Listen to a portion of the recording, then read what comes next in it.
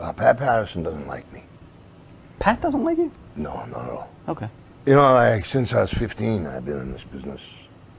And when you're young in this business, it can be very difficult. Were you forced to? No, man, fuck that. No. It's just, it's a hard business. You see it go on all the time, coming out of the shower, and there's your booker standing there staring at your midsection with that goofy look on his face, making groans and licking his lips. Billy Jack Haynes wrestled with the WWF for 2 years. He says sexual harassment of wrestlers is widespread. Put it this way, if you dropped your soap in the shower, you look both ways, ahead and behind you, before you picked it up. These promoters, too, they prey on the dreams of young men. You know, that dream of becoming a top star. At World Wrestling Federation headquarters in Stamford, Connecticut this morning, McMahon acknowledged that 2 wrestling executives have resigned amid the charges. But he says none of those charges are in fact true. We have been undergoing an investigation. Our investigation shows us that, again, if anything, there could very well have been some locker room horseplay. There was never anything, to our knowledge, that approached anything illegal or immoral. We don't tolerate that here in the World Wrestling Federation. And JBL grabs Christian's firm buttocks. Ugh. And rubs up and down and up and down and up and down. This is actually a true story, by the way. And up and down and up and down. Just to let him know that JBL is a huge dick. Nice. Now, this is actually a quote from Edge. Bradshaw soaped my ass in the shower. Was it Edge, not Christian? This is what I'm reading. Did I just mess up the sexy story? What I'm reading is Edge. But brash wrestling tycoon is accused of using his muscle to cover up the sexual corruption of his top executives, and even participating in it himself. But accusations of sordid seduction and sexual harassment have the big top pulling down on the ringleaders. Now stepping forward, a lot of men saying that there's a good deal of gay sex abuse underway in the world of wrestling, and everybody all these years has been scared to step forward. Now come forward a number of people to say, because I wouldn't have sex with another guy in the game, I couldn't get promoted.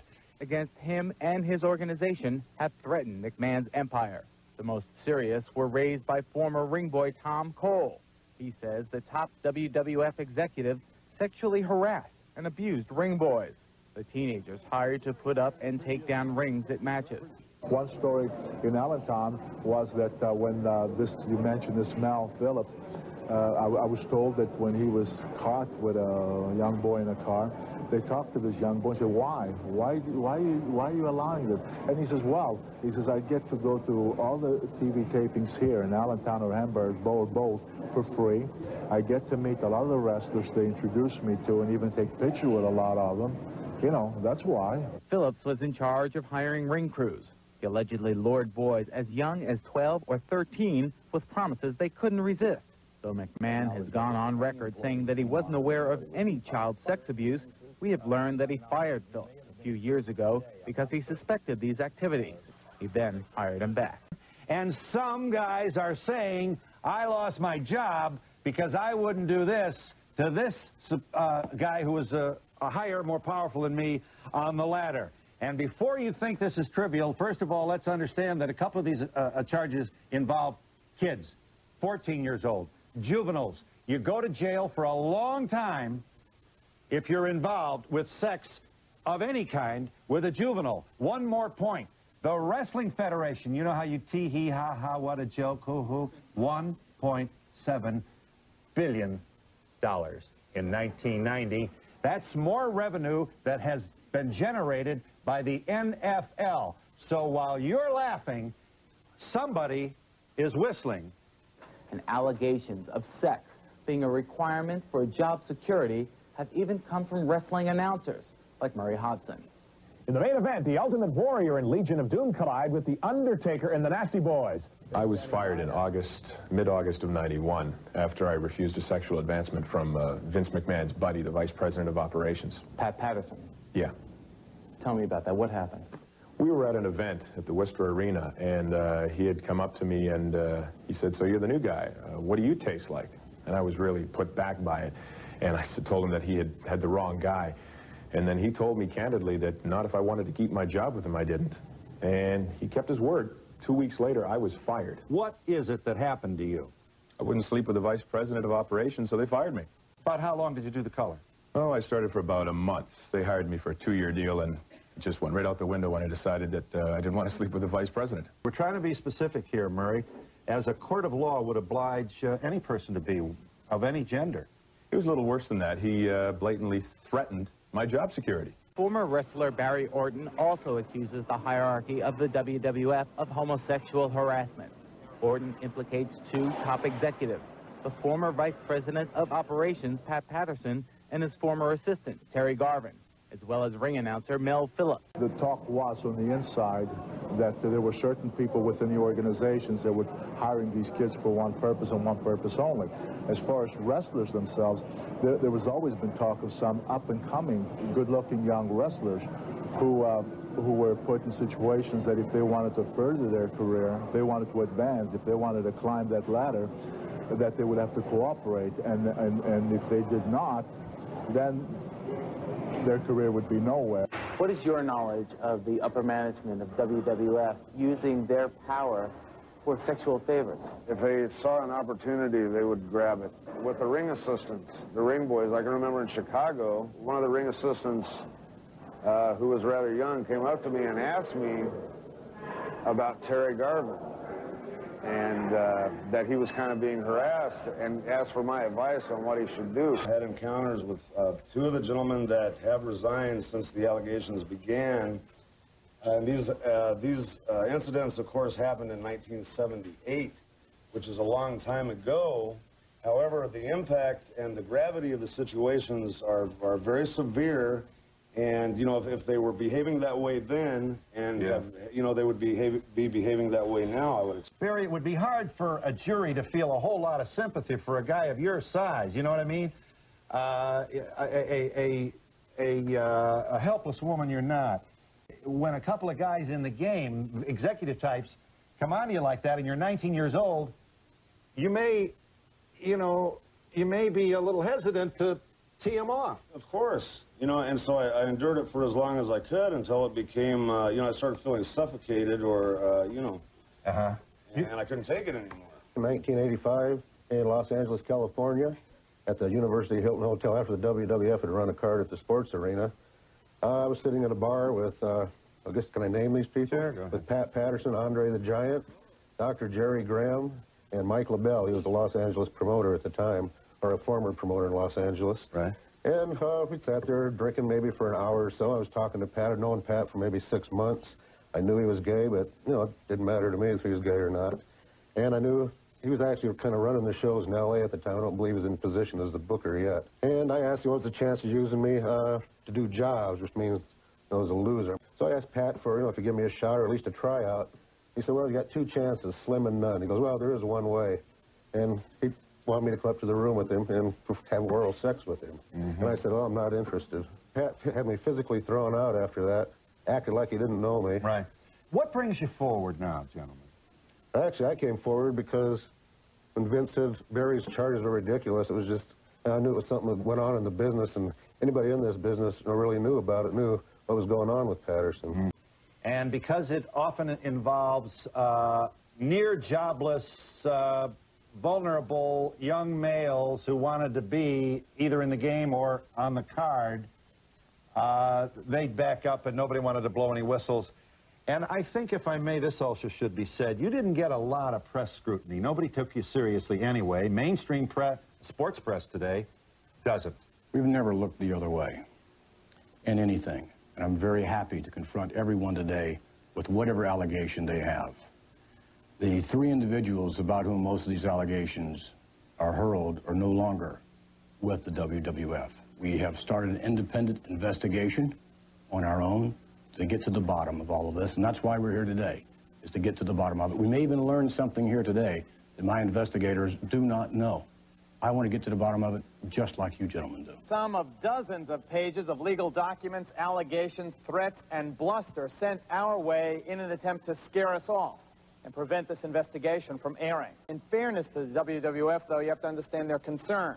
Allegations of teenage sexual abuse certainly can't help business when so much of the audience is comprised of children.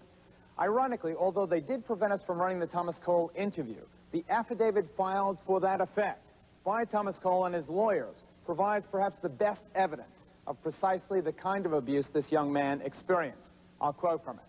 The interviews contain graphic descriptions of sexual abuse I sustained between the ages of 13 and 19, most of it between the ages of 13 and 16.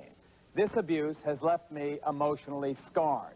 End quote. I'd like to say that it's about time because up until now you've been animately denying that not only that this is taking place, but that, and you're saying that you knew nothing of it. And I just find that really difficult to believe. Why would I condone this kind of activity and risk this alleged kind of revenue? Because, Vince, because you are the king of an empire and you have eyes and ears everywhere. And it is so common, at least the topic of conversation for 3 to 5 minutes every night in the dressing room, because a lot of the guys, they have to put up with it and they hate it because if they say anything, they're out of a job.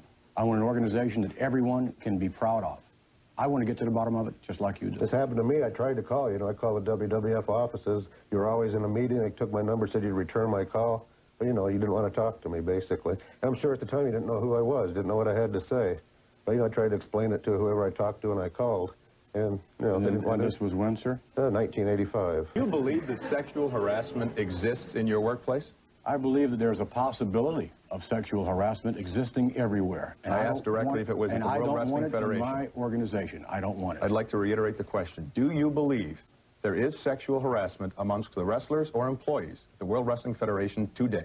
There is a possibility of that. Would you therefore believe that because of all these allegations coming forward and more corroborating evidence proving that there's no doubt sexual harassment is running rampant in the World Wrestling Federation, that you are definitely going to come public and do something about it? Why wouldn't I? If in fact that is the case, why wouldn't I do something about it? Why would I risk what we have? Because you haven't done anything about it until it became public, because you thought it was under the water. Because I had no knowledge of it. I made knowledge of it to you when I was fired, and you just blew it off and let me go. You did a horrible job. That's the only reason why you were fired. That's it. Maybe I should point out, first and foremost, that might be your inability to pick good talent. It could be. You had a national talent search, Vince McMahon. Could be. You advertised in Billboard magazine and across many different media sources searching for one man that could be the new face and voice of the World Wrestling Federation. You flew me in back and forth 4 and 5 different times from Detroit, and you chose over the course of 1 year of negotiations that I would be the man for that job. I didn't sleep with your vice president. 2 weeks later, I'm fired. I also want to point out one very important fact. From your office came a letter to my landlord to verify my employment. From that letter, I must bring this point up. It says, Murray Hodson has a very secure job with Titan Sports and is a positive and productive employee. From your office. Just because I don't sleep with your vice president, that qualifies to blow me out of a 2-year deal? I don't buy it. If in fact these allegations against Pat Patterson, whom you won't name, are true, why not pursue the legal course, the legal recourse? Why not pursue? We are doing that right now. You are. And you are aware that you waited 6 months after you were let go to bring these homosexual charges against Pat Patterson.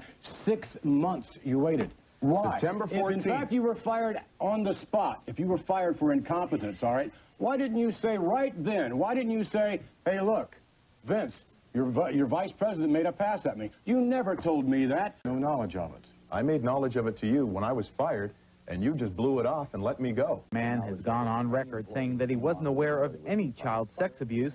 We have learned that he fired Phil a few years ago because he suspected these activities. He then hired him back. So many different issues here, and the as far as like a criminal thing, I think hopefully everybody in this panel wants just the truth to come out, and I don't know what the truth is. We all hear different versions of a story, and we just want to hear the truth. So that's fine. I don't believe it. Referee Mike Clark worked for the WWF for 3.5 years. He also learned that his job depended on his sexual availability. Either you do it or you don't. Here's your job. You want to keep your job, you do it. If you don't want to keep your job, you don't do it. You saw ring boys, did you, being sexually harassed? Yes, I've seen ring boys being sexually harassed. What's a ring boy? Ring boy is a person who's usually employed to put up and take down a ring, travel from one town to another. Age group possibly from 13 to 19 to 20, fluctuates anywhere in between. And you saw what? I saw on one occasion, I believe it was New Haven, Connecticut, Pat Patterson actually grabbed one of these children in the crotch while putting up the ring. I came to the arena a little bit early, walking by the ring to the locker room, and I saw Pat Patterson with his left arm on the kid's shoulder and his right hand in his crotch. I witnessed this for myself. You mentioned Mel Phillips. He is another of the executives who has resigned. I don't believe he was an actual executive. He was a ring announcer. Was he not? Has he not resigned from the WWF? I believe he has resigned or been fired. I don't know. Former WWF referee Mike Clark says Garvin also approached him in a hotel room. He said, if you want to come to the television tapings, I'll bring you to the next television tapings, and I'll book you across every event in Canada. And I said, geez, that would be great. And he then said to me, he says, well, how would you like to lie on the bed and have me perform oral sex on you? And I'll give you $500. Clark turned Garvin down, but he says there were other approaches. They said to me that you needed a green card to come to the United States to work. And the only way that was feasible was if you became a member of what they call the Cream Team. Cream Team? What is that supposed to mean? Ramsey, does Pat Patterson's Cream Team really exist? Did you ever see or hear of anyone joining? How the fuck would we know? The Cream Let me Team? just cut that shit. What is? I don't even ever heard of the Cream Team. All right. If you think ICP has any knowledge of the Cream Team whatsoever, fuck you. I just heard of the Cream Team right now when it came out of Sean Oliver's mouth. Fuck the Cream Team, whatever that is. I don't want to even know what it is. Please give no explanation of the Cream Team. I don't want to walk around with that knowledge in my head, knowing what Pat Patterson's Cream Team is. Pat Patterson too. What the fuck? Let's just skip that question all around because I'm just gonna pretend I never even heard of the Cream Team. Then I won't tell you it was the young kids that put up the ring. Ah! Well, this is what they call the ring crew, the people who set up the rings and the referees throughout the United States that are doing sexual favors for certain bosses in the World Wrestling Federation. The bosses on top of this Cream Team business were Terry Garvin and Pat Patterson. Yeah, that's another thing. Why are they just now coming up? Let's understand this. I can answer that question. What is it? There's never been a forum for them before. You have to understand that the wrestling business has always been a totally closed entity. It's like almost like an elementary school. You don't snitch. You don't tell. If something happens in the business, there was a friend of mine, okay, and it has nothing to do with Vince McMahon. I don't want anyone to think it does, who was murdered in a dressing room. And it was very difficult. This was in Puerto Rico. And it was very difficult for the wrestlers, even in the murder, to go to the police the next day and tell the truth. It took one of the guys who was a friend of the guys, says, we've got to go tell the truth. And there was so much pressure on telling that, you know, that you don't snitch.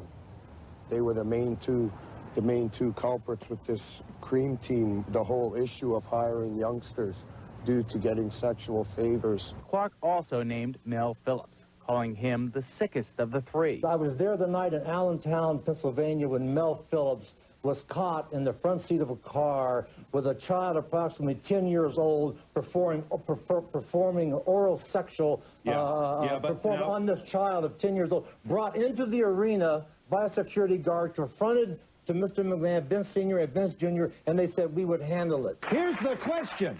Did the WWF, or did the environment, or did people in power not only look the other way, but actually condone the loss of jobs, the loss of employment, because of bold, unrestrained aggression of a sexual nature by men in power on younger men who wanted to rise within the system? Absolutely That's not. the question.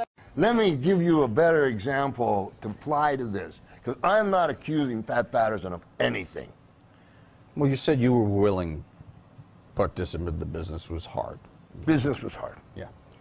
I'm in the dressing room in Kansas City, and I come up in the dressing room, and it just be me. Like I'm just living with a pit bull in a Vega with a tent and a little cooler thing going on. And so like I'm early, I got nothing to do. I come in, and in the can, the door's open. There's Ken Ramsey jacking off, you know.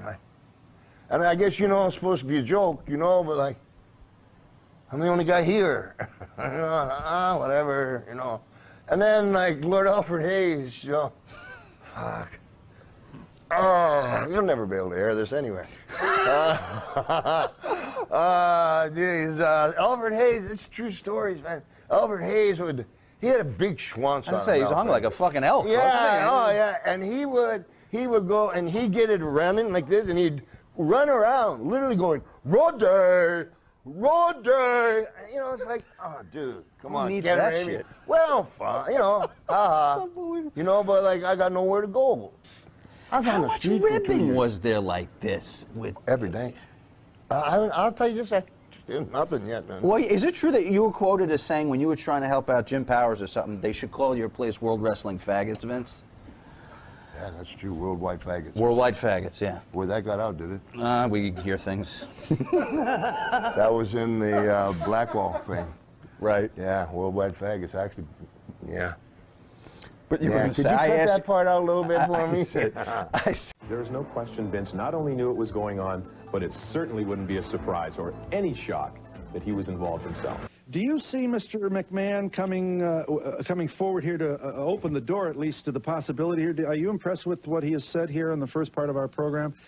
It surprises me, and I'm glad he said it, because... You're glad he said what? I'm glad he admitted that there was a possibility, because none of us know for sure. Maybe Barry does, okay? And Murray and Tom, okay? I don't know for sure. It's one person's word against another, and maybe if the executives told Vince that this didn't happen, maybe they were telling the truth, and maybe they're not. I can't tell you for sure, although I will say this, I do believe Barry's story. He took a polygraph, and I've spent a lot of time discussing it with him, and I think that I'm pretty decent at talking to wrestlers and separating the fact from the fiction, and I believe Barry's story. Sir, say that what the big story really was not really the story where I sat between Pat Patterson and Terry Garvin, but shortly thereafter there was another instance, and I remember I'm 19 years old, and I drove from Amarillo to Albuquerque, New Mexico with a single passenger being Terry Garvin, who about 40 miles outside of town started proposing that he perform oral sex on me while I was driving, begging me to let him do so. And of course, because I was young, I didn't want to lose a position or a shot. And I don't have homophobia. I have no problem with, you know, I'm a First Amendment person. I believe everyone has a right to do whatever they want to do. Right. And I told him as nicely as I could, please don't be offended, but that's not, you know, what I'm into, and nothing personal, and, you know, I'm still your friend, but no thanks. And he did this every 40 or 50 miles. He would start again, and it got harder and harder to talk him out of it. That's horrible, but that happened. Well, let him finish his point. And your point, Barry, my point is that Dave Meltzer just said, I have taken a polygraph about all this stuff and came back totally clean. My point is that if he was attracted to young men and younger, because I even heard the stories of the kids underage back then. His behavior towards you makes you wonder about how he may behave toward others. The very first day I went to work full-time for the WWF back in '87, my boss told me, you know about Pat Patterson and Terry Garvin. You ever have a problem, come to me. He said to me. So if he knew, and everybody else knows, Vince McMahon isn't going to know. What was I telling you about? Well, we covered a few things. Lord Hayes' cock. Okay, yeah, thank you. Thank you very much. Just want to see if you listen. Oh. Okay, so now, Bob Geigel, who was the president of the NWA, Mr. fucking Geigel, wants to talk to Rod. Like the guy at the door doesn't even want to talk. He doesn't even believe I'm a wrestler. You know how honest I am. I'll do push-ups, fucking A. So, I am thrilled. And there's Mr. Geigel, and like behind is all the lockers. They're little stalls, you know, I had one, whatever. And there was a massage table, like right here. I'll just do it from here for convenience. But I'm listening to Mr. Geigel saying anything, you know. You know, Mary Poppins, yes, yes, sir, I am Mary, you know. And I'm listening, I got my hand here, and I'm listening, and while I'm listening, I don't know, something's wrong. I'm listening to Mr. Geigel, but it's Mr. Geigel, so I got to figure out the wrong thing later. Right now, I got. But he's not saying anything. One tackle. What was it, sir? Yeah, Roddy. Yeah, Piper. No, R-O-D. What is that in my fucking hand? And I turn, and it's Lord Alfred Hayes' dick.